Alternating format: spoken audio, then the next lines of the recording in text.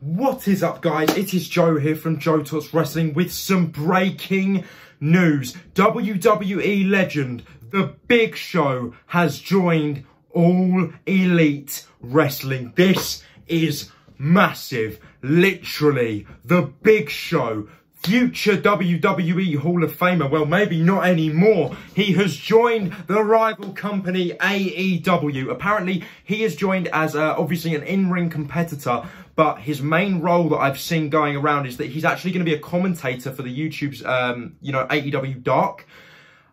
I'm shocked. I'm actually shocked by this. Now, we all thought Big Show was retired. He wrestled for WWE last year. We know he wrestles in and out. He literally featured in like October last year in the whole Randy Orton Legend Killer scheme. And now he's with AEW. What the hell is going on in 2021? The Miz is the WWE champion. Big Show, now going by Paul Wight, joins All Elite Wrestling. This is crazy, guys. What do you think? Big Show joining AEW. What will we see from the big man in the future? I can only wish him the best, but this all in all is shocking news. Anyways, guys, like, comment and subscribe, and I'll see you in the next video. Goodbye.